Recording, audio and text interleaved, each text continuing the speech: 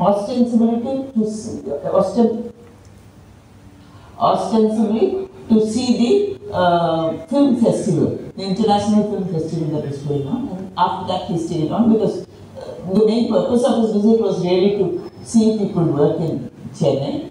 So at that time, there was, as I said, there was a lot of curiosity. So a public meeting was arranged. It was arranged in the terrace of our house. Some 200 to 50 people would have turned up, and these people spoke.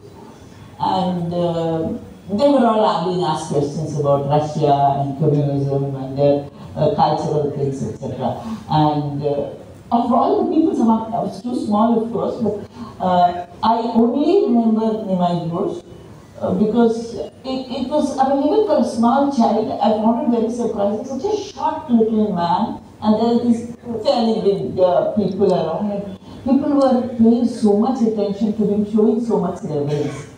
And he spoke very interestingly. I don't know, I didn't understand most of the speech, of course, but I could see that the audience was very interested and they were